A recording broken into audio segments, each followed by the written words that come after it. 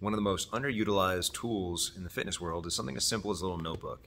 It's a spot where you can track your workouts and your progression over time. And I know you don't have a lot of time. And I know that the biggest excuse that everyone keeps coming up with is time, or they don't know what they're doing. It's not hard to write down I worked out or I didn't work out. You can do it on a calendar, you can do it anywhere.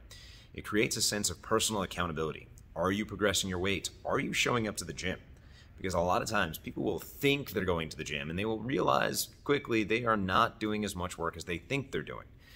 But one of the big reasons why people don't want to track their workouts is because they have to reflect on themselves.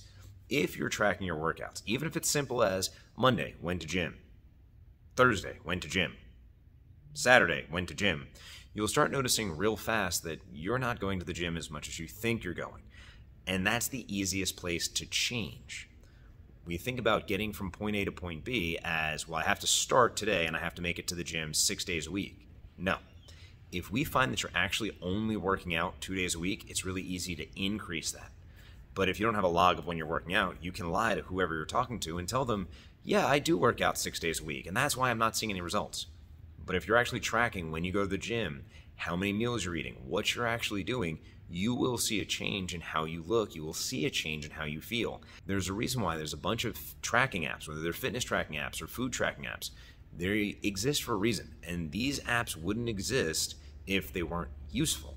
There's a lot of coaches out there that'll tell you to track your food. Give me a food recall. Inevitably, when we ask somebody for a food recall, they'll tell us, well, a good day is, no. I don't want to see a good day. A good day is useless. Or when we say, how often you go to the gym? Well, a good week is, okay, well, how many good weeks do you really have? How many good days do you really have?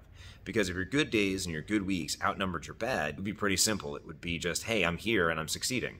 When we look at the big picture, tracking helps us become more of whatever it is that we're going to be. You've heard the cliche statement, if you can measure it, you can manage it. Well, here's the thing. If you start tracking even the number of steps that you're taking per day, let's just say you take 1,000 steps a day because you work from home. Well, can we bring that up to 1,200? It's a small change, but if you add an extra 200 steps per day, that's an extra 1,400 steps per week. Incremental changes. The version of all this is if you have a training log, we can make small incremental changes over time that'll be massively useful to you. If you don't keep a training log, it is really hard to establish a baseline. It's going to take you a lot longer to find your baseline, and those incremental changes are going to get a lot harder to make because we have to establish the baseline. Well, about halfway through editing this video, I realized that you, the watcher, are going to turn around and go, well, my favorite influencer doesn't track their workouts. And you're right. Your favorite influencer probably has a trainer that tracks their workouts for them. So you're welcome. They're still getting tracked.